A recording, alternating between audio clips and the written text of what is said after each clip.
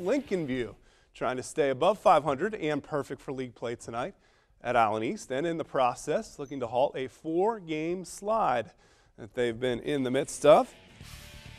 The fans just kind of hanging out. There's some red, white, and blue for Military Appreciation Night. Jorge Salinas finds Zane Miller. Open three. Looking good. Allen East, Cole Fletcher, offensive rebound and put back. Then it's Caden Ringwald finding Chayton Overhold. How many times have we said those two names together? Great backcourt duo for the Lancers. Then some good passing. Tristan Miller, right place, right time, right bucket. Big win for Lincolnview. Look at the final on this one.